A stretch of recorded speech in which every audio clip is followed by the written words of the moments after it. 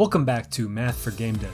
For those of you tuning in for the first time, this is the series in which I cover math topics that I've found extremely practical as a game dev. I cover each topic through the demonstration of specific applied examples, focusing on the thought process behind how I approach a problem. For the entire oeuvre of what I'll be covering, check out the first video in the series. In this episode, we'll be covering trigonometry, which is the study behind the relationship between the angles and sides of a triangle. Again, just like with algebra, if you're watching this and want to go deeper into trig, search for stuff using the phrase introductory trigonometry or basic trigonometry. And honestly, good old Khan Academy might be the best for this one. So, in this video, let's imagine we're making a top-down shooter like Hyperlight Drifter here. Of course, in the game, when the player shoots, it should go to the reticle. A lot of game engines have a towards or a face function built in for vectors, so if you have something like that in your engine, go ahead and use it. However, if we look at the shotgun modification to the drifter's shots, we need a way to spread the beams. No easy built-in function for that. In this video, we'll work out how to implement the basic shoot at reticle and the more advanced shoot with a spread. Now, it goes without saying that we want the projectiles to travel the same speed regardless of direction aimed, but I'll say it anyways because it's something we want.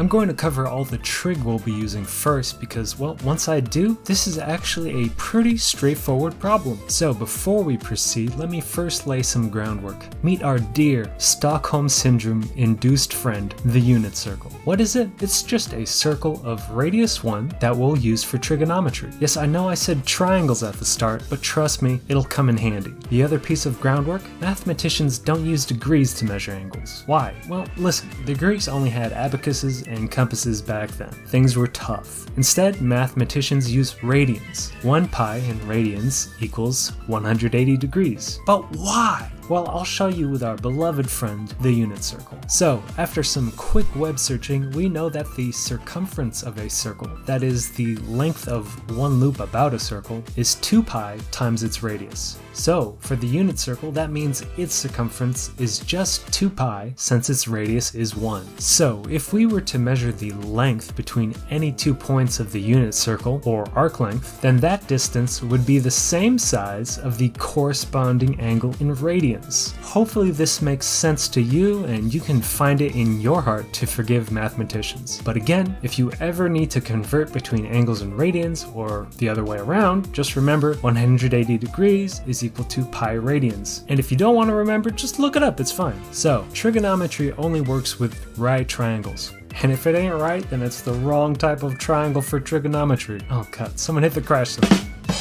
Now, what's a right triangle? Just any old triangle where one angle is 90 degrees, or in radians, pi over 2. Easy peasy. With the power of the unit circle, we can draw all right triangles, scaled up or down as needed, on the unit circle. Neato. Now let's take a look at a right triangle. Of course, it has 3 sides and 3 angles. It is a triangle, after all. The side opposite the right angle is the hypotenuse. And using one angle as our reference, one side is adjacent to that angle, and the other side is opposite, and we'll be referring to them as such. Of course, since the Greeks wanted a way to describe the relationships between the sides and angles of a right triangle, they discovered some nice functions that I'll show here real fast. If you ever get confused as to what's what, just remember SOHCAHTOA. And by that I mean the sine of an angle is the ratio of the lengths of the opposite side to the hypotenuse. The cosine of an angle is the ratio of the lengths of the adjacent side to the hypotenuse. And the tangent of an angle is the ratio of the lengths of the opposite side to the adjacent side. Hence SOHCAHTOA. And if we graph these curves from 0 to 360 degrees, or using radians, 0 to 2 pi, we see the following.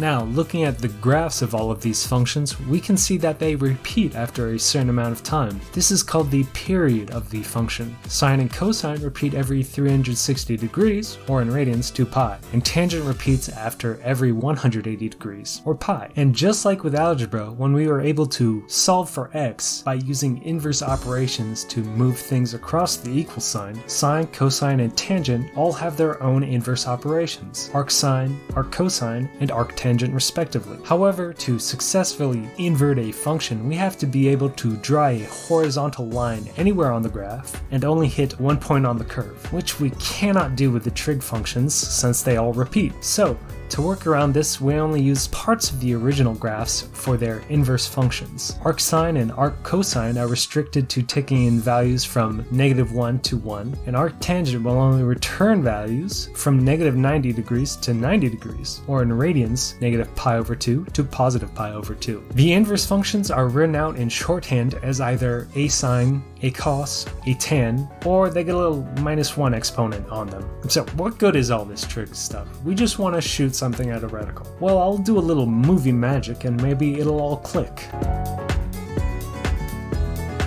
As you can see, if we treat the player as the center of the unit circle and the reticle as a point on it, we can draw a right triangle, meaning we can use the position of the reticle relative to the player character to get the angle the player wants to shoot. So, in this situation, I think SOHCAHTOA, and using that I realize, hey, I know the opposite and adjacent sides of this triangle, but not the angle. So, writing it out, we get tan theta is equal to opposite over adjacent. Now I'll pump the brakes real fast. Oftentimes in trigonometry, instead of using English letters for variables, we use Greek letters, typically theta. After all, the Greeks did discover it, and mathematicians are nothing if not slaves to tradition. So here, theta is the mystery angle I do not know. Now since I want theta all by itself, I of course have to apply the inverse of tan to both sides of the equation to get it all by itself on one side. Now for a technical aside, most game engines have a function called atan2 that takes in the opposite and adjacent values independently and returns the angle we want from 0 to 360 degrees or 0 to 2 pi, it depends. If your game engine doesn't have atan2, you can always determine the actual angle using the signs of the opposite and adjacent values. Here I'll use atan2 since I want a value from 0 to 360 degrees, not -90 to 90 degrees.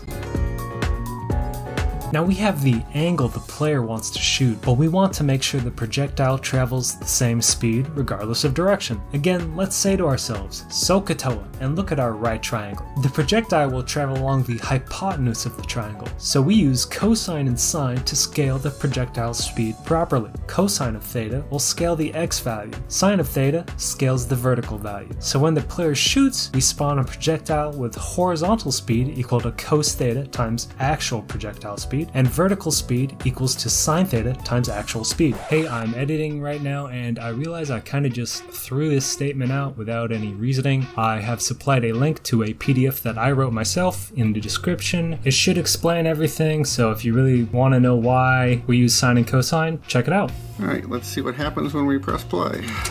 Now, those of you thinking ahead should already have a rough idea of what we'll do to spawn a projectile with spread. Given the angle theta, we'll generate a bunch of random values, let's say 10 degrees, but in radians. About theta, let's call these theta 1 through theta 10. Then we just repeat the process we used for the single shot for each of these 10 spread out shots. Pop it inside a for loop and it'll be done lickety split. Now another technical aside, regarding implementing stuff, for all my editor value stuff, I use degrees and then I convert to radians as needed in code, and I recommend you do the same. If I look at some decimal number, unless it's 0 or 3.1415, I don't know what its angle is in radians. So hopefully now you can see how we use trigonometry to easily get lengths from angles and angles from lengths. Whenever you have a problem that deals with circles or angles, you might need trigonometry. It may take a little experience to discern how exactly, but if you just say to yourself, SOHCAHTOA, and draw out a right triangle, then you should be able to get a general idea of what to do. As always, think about what you want at the end and what you're given at the start. Then use math to figure out how you're going to get from the start to the end. We could go a lot deeper into trigonometry, but I'll save it for later, meaning that once I'm finished with the episodes I have planned out already, I'll cover polar and spherical coordinates, which is a way of describing things in Cartesian space using radiuses, angles, and the trig functions, which we just learned. And that's it for this episode. If any of you have any questions about anything I covered in this video, please leave a comment. Hopefully I can either help you understand it or at least point you towards better learning materials than my own. Next episode, we'll be covering a bunch of little functions and how you might find them useful. All you shady artists, pay attention next time. As always, thank you for watching, and I hope you have a good day. If you like the video, please give it a like, and if you want to follow along with this series or my devlogs once I get back to them, please subscribe. I'm a really small channel, so every little bit helps. You can also follow me on Twitter at dev_natsu. I share pictures of what I bake there right when I pop them out of the oven. And speaking of baking, let's look at what I made.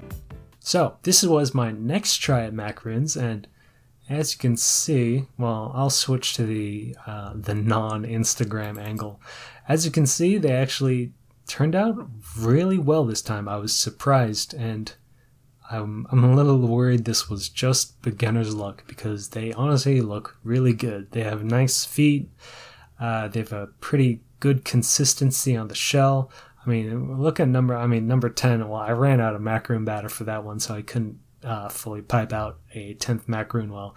It didn't go well. However, I mean, if you look at the main 9, one's a little lopsided, but you know, I'm still happy. This was a very successful early attempt. Came out great, and I used regular instead of pastel food coloring. I used regular food coloring, so they got a much more yellow color. So you know, when you bite into them, yellow is basically lemon in dessert world. So you know, you bite into them, and you expect lemon, you get lemon. So if we took a look at the filling I used, again, I'm still working through all the lemons. So I made a lemon curd, and it didn't. But I think I made it the same day as when I was making these macaroons, and it was not ready to be used as a filling. It was still just too hot, too loose. So I panicked. I made a buttercream, and I mixed in the lemon curd with that. I learned recently how you're supposed to do it. You have the buttercream on the outside, curd on the inside. I didn't know that. So the filling is not the consistency I wanted here. However, it's still, I mean, again, it tastes great. The lemon curd tastes really good, and it's such an easy recipe, and you can just adjust it however you want, honestly. It's a very, very forgiving recipe, really tolerant. So easy, and plus, I have so many lemons still. I'm just making lemon curd every week, basically. It's really good, and like it's a good. You can just put on anything. Have some ice cream, put on some ice cream, some bread, put on like a slice of bread. It's a nice little. It's an easy dessert recipe, which there are not a lot of. But yeah, as you can see, I'm progressing well on macaroons, but this one was kind of beginner's luck. Not so successful in my next attempt, but still, I got good feed on it. Things worked out a lot better this time. So yeah, I'm gonna sign off. You guys should bake something. It's a great way to unwind either bread or something else like I'm doing right here. You always learn something new every time, and plus when you're done, you can share whatever you made with the people you care about. So yeah, that's it. See you guys later.